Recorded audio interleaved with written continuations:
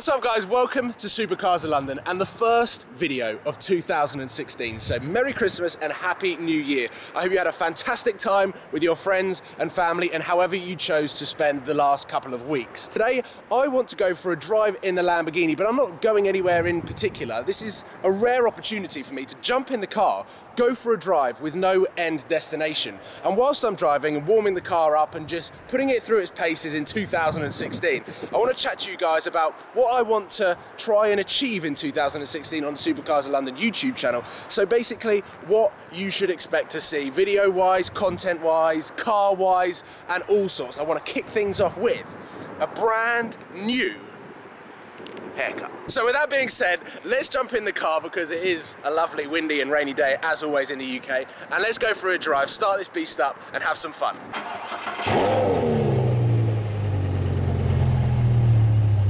So for those that may have missed some of my videos over the Christmas and New Year period, you may have noticed that I have a carbon fibre spoiler by DMC. So DMC are a carbon fibre aftermarket interior and exterior tuning company, and they have provided me with a fantastic Superleggera style wing for the Lamborghini. After this video, so this video is going live at 5 PM, at 6 PM, the Car Spotting Tribe on 6 Tribes app, which I've been on before and I've done a Q&A. I'm going to be back on there doing another Q&A talking about 2016. Lots more to discuss than is in this video, so make sure that you head over, download the app if you haven't already. It's available on the App Store, not on the Android just yet, but it is getting there. And I'm going to be doing a Q&A and just having a chat with all of you guys about car stuff, 2016, what is going to be happening.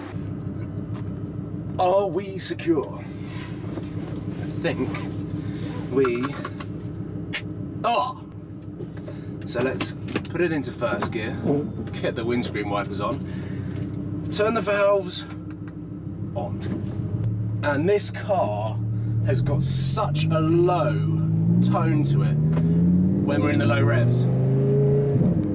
When we're in the high revs, it goes incredibly high pitched, as the famous Army-Trix exhaust systems do. And I've begun to enjoy this car very much in sport mode, so I usually tend to keep it in sport mode. You get that just a little bit faster gear changes, and it just feels a little bit more alive than if you keep it in the normal basic mode that it starts up in. So I suppose let's kick things off with just talking a little bit about the last 2 weeks, the videos that are on the Supercars of London YouTube channel. Draw My 2015. Did you guys enjoy that video? And also the top 10 supercars that I saw in 2015, and also the top 5 best moments on the Supercars of London YouTube channel. They were a lot of fun to make and also look back on and obviously voice over. So I hope you enjoyed those videos, and I hope you enjoyed the last 2 weeks as well, just chilling out and doing whatever you did. Comment below on what you got up to over the Christmas and New Year period. With that being said, let's move on to 2016. What to expect on the Supercars of London YouTube channel, and what do I intend on doing to be able to achieve delivering all of my aims, ambitions and goals to all of you guys, because that is the most important thing on the Supercars of London YouTube channel. Making sure that I'm making videos about cars, about whatever I get up to, about travelling, road trips, challenges, collaborations, all of that stuff.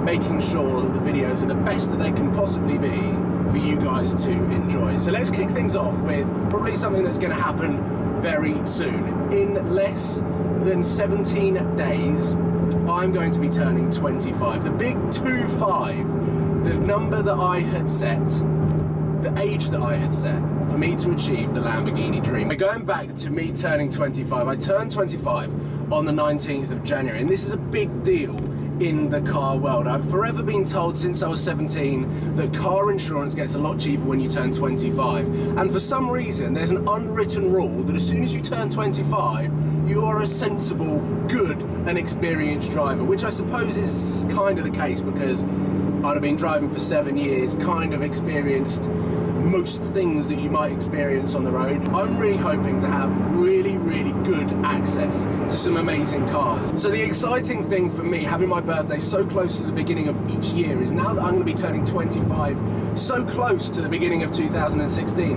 is that I've got all of this year to hopefully drive some amazing cars and develop and gain experience behind the wheel of certain cars. and develop my car review skills. So I want to start doing more car reviews on the Supercars of London YouTube channel, making them fun, making them enjoyable, and making sure that there's all of the important statistics, but giving my impressions and opinions and emotions on the car that I'm driving. And I know that I have been lucky enough to drive some pretty cool cars in the last year, but I'm hoping that now that the insurance is going to be a lot easier for companies, that I'm going to be able to get better at driving, get more experience of driving, become a better driver, and become a better car reviewer. Let's get the window down.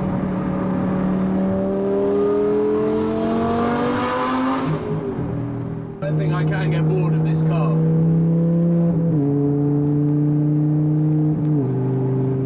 Ask, how do you make better videos, better car videos for YouTube?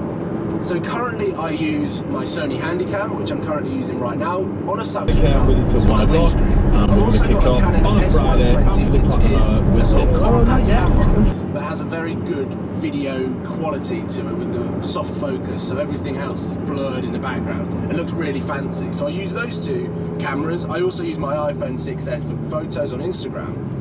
But what can I do to get better videos? Now, one thing that I really tried to pursue at the end of last year was more than one camera angle when it comes to making videos about certain cars, or even if it's daily vlogs, whatever it is. I really want to start exploring better camera equipment, more camera equipment, so that I can start putting together mini films. Now, I don't want to be the next Hollywood film producer. I don't want to be a director of a big Hollywood movie. I just want to make my videos slick. I want to make them cool, I want to make them high quality, and the way that you do that is just upgrade your camera equipment. I'm also going to upgrade my laptop and get better editing software, so the whole video package is going to come together really nicely. We're going to have some really cool cameras, very cool camera equipment, and also be able to edit it up very nicely to create a really nice package when it goes onto YouTube and onto the Supercars of London YouTube channel. So if you've got any suggestions on cameras, camera equipment and laptops, then put a comment in the comment box below. I'm going to be checking them all out and making sure that I get the best package of cameras and laptop possible. So we've talked about me turning 25, hopefully having access to some amazing cars. We've also talked about upgrading camera equipment, upgrading equipment in general, to make Supercars of London that bit slicker and bring it into 2016. But what do I have planned for 2016? What do you guys want to see in 2016? I tweeted and Instagrammed on my handle, if you're not following already, at WallacePJW. What would you like to see in 2016? And of course, the main things that came up were challenges, road trips, supercars, and collaborations.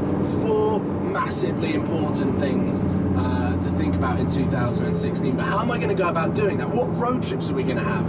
Of course, we're going to have Top Marks in April, which is driving down to Monaco, and there's going to be a lot of fun. And me and Sam from Seen Through Glass planning a little bit of a road trip after Top Marks, so that's something to look out for. I'm also planning a trip to drive down to the Alps, which is going to be really exciting. I'm also hopefully going to be working with some fantastic companies to drive some of the new cars of 2016 across Europe, maybe even America, who knows. But one thing that I do know is for certain is Modball 2016, the European Modball, is happening. London to Paris to Lyon to Monaco for 2 nights to Barcelona and end up in Valencia. That is going to be amazing. There's going to be so many cool cars. I know Yanni's doing it, and I know a few other people that are going to be doing it in some really, really cool supercars. So I'm thoroughly excited about doing Modball 2016. Whether I do it in the Lamborghini or not, I have no idea, because 2016 is still up in the air as to what car I'm going to be changing to. So yes, that is probably right. Within 2016 sometime, the Lamborghini is going to be changed for a new supercar. I don't know what it is yet, and there is still so many talks and trolling going on. Sam, I'm looking at you, and Tim and Seb. There's Aston Martins getting thrown about. There's Aventadors being thrown about, which are way out of my budget, and all sorts of pretty cool cars actually. So it is going to be a really exciting time in 2016. I'm very, very excited for what's to come. The road trips, I'm hoping to do some more collaborations with people outside of the automotive sector. So whether that be people from gaming, whether that be people from the beauty or the lifestyle or the traveling side of things, I really want to start branching out, getting some really fun and interesting people in the passenger seat of my supercar, taking them out for a drive, scaring the hell out of them, but also getting to know them and just doing the collaborative stuff and just having fun on YouTube and bringing the community together. No, the fuel light. So with my fuel light telling me that I need to refuel this beast, I suppose I have finally got an end destination for today's video. But I just want to say a huge thank you for watching and supporting. As always, it has been a lot of fun to have a bit of a heart-to-heart, a one-to-one with you guys about 2015, but also what is going to be happening in 2016. It is going to be our year. I'm motivated and excited to go on so many adventures, journeys and experiences, and I'm so grateful and thankful that I get to share everything that I get up to with you guys. So make sure that you are following Supercars of London Facebook, Twitter, Instagram, Wallace PJW, Twitter and Instagram. I was going to say Facebook, but I don't have Facebook. So I'd just like to say thank you for watching. If you've enjoyed this video, please give it a thumbs up and hit that red square subscribe button if you haven't already. I look forward to seeing you very, very soon. I've got some fun meetings lined up and this is going to be a lot of fun, and I'm about to go and get fuel. So I will see you guys later. Cheers, guys.